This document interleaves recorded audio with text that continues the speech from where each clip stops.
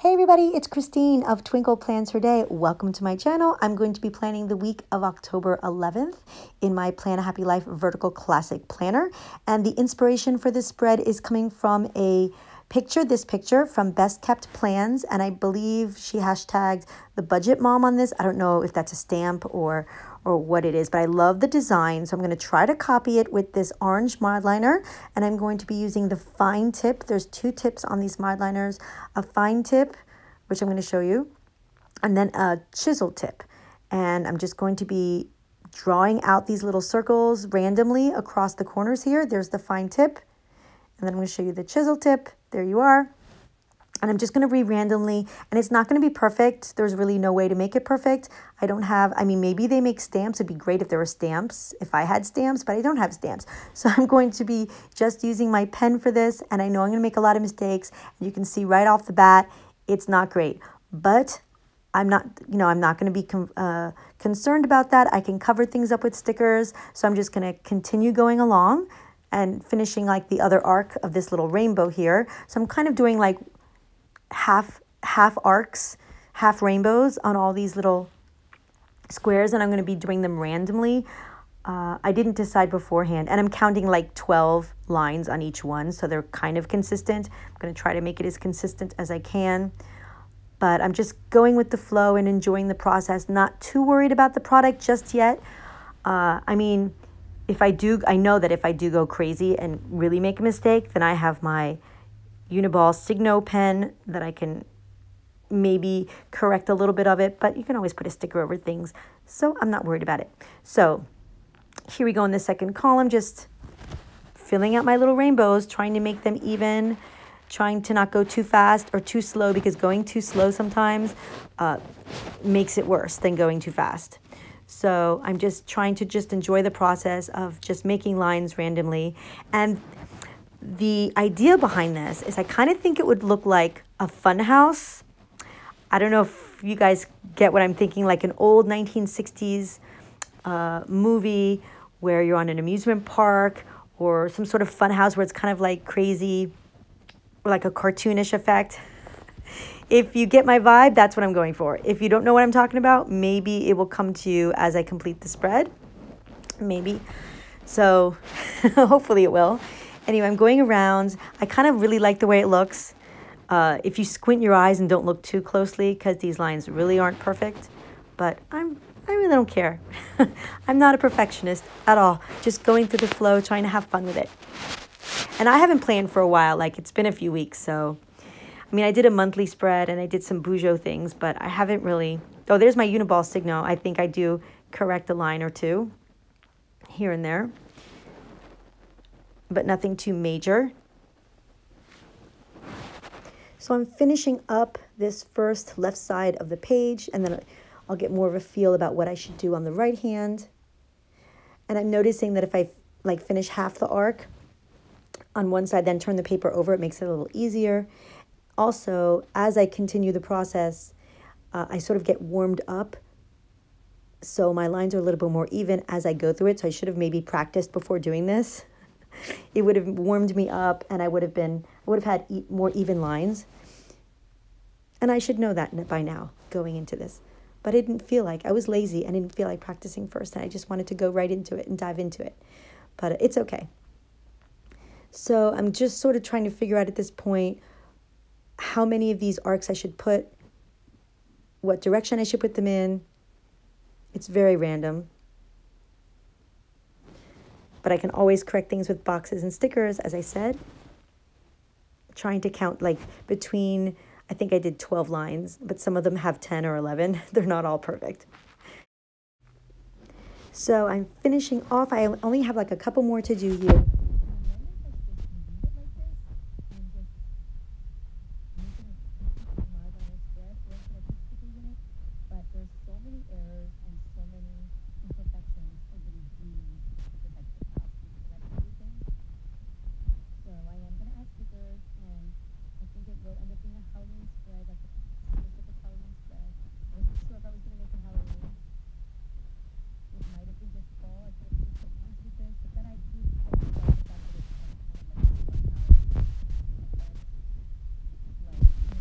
cartoon where where somebody falls down and you get this swirly kind of thing.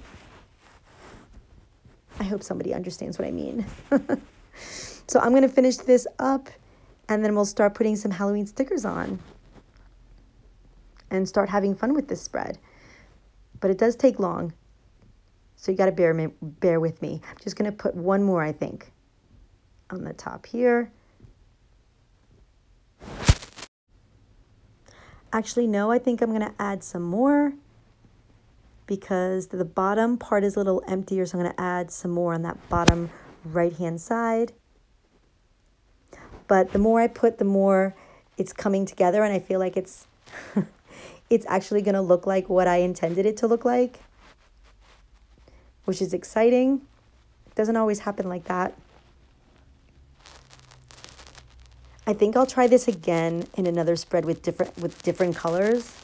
I guess you can use this idea and do all kinds of different color combinations and get all kinds of different kinds of effects. So I'm going to be interested in doing that in the future.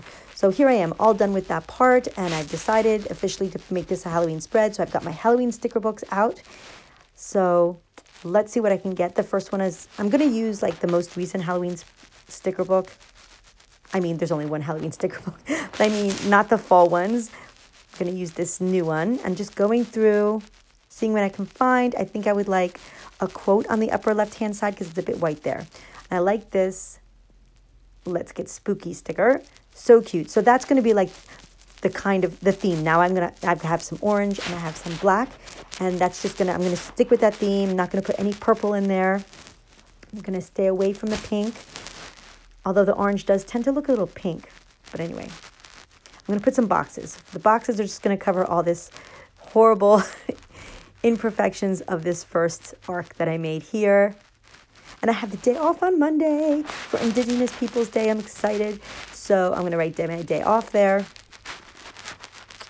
And I'm going to put the other sticker, all these box stickers elsewhere. Now I don't even have specific things planned. I'm just putting them randomly on the page just for aesthetic purposes. And I'll just use them as things come up. And if I don't have anything going on, I'll just add something I have to do. So I'm not really too worried about that. Although sometimes I do put boxes only where I have things planned, but not this time. I really don't have anything planned this week that's special. So I like these cute little boxes. I'm going to pair them up so it's not too puny there. There you go. I like two boxes together like that. I think looks really cute. I might add a few more. Just going through this book. This is like one of the best books I think they ever put out, is this Halloween book. I know there's a lot of controversy with the Dios de los Muertos stickers in there, but I am wild about this book. Love the aesthetics. Crazy cute. I might use that star. I'm not putting that right now, but I'm going to hold that thought and put other things before I put that star in. I might just go back at the end and put stars.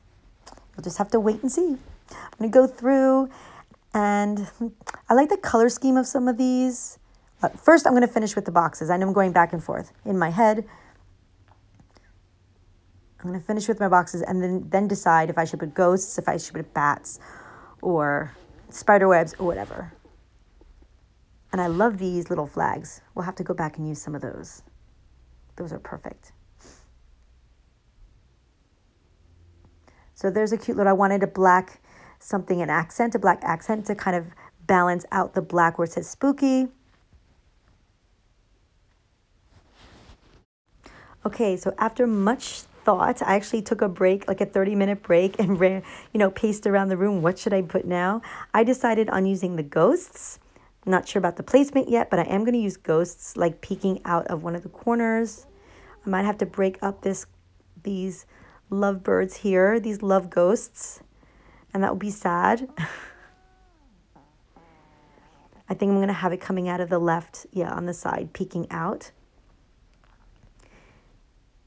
And I'll just take another one on the other side, kind of balance that out. But I think I'm going to use 3 ghosts. So I'm going to have to cut up that couple. Sorry, ghosts.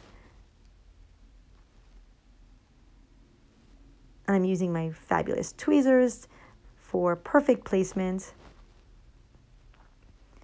And I'm using, again, if you're cutting up stickers, if you're new to planning, cutting up stickers, please use one of those scissors that are, oh gosh, now I don't even remember the name of it. Like they're craft scissors, but they have like anti-adhesive on it, so that the adhesive, the sticker doesn't stick to the scissors. It really makes a big difference and just makes it so easy.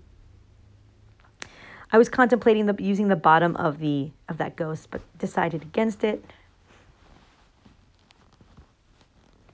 So I want to add some more things. I have my die cuts with a view stickers that I got at Joann's.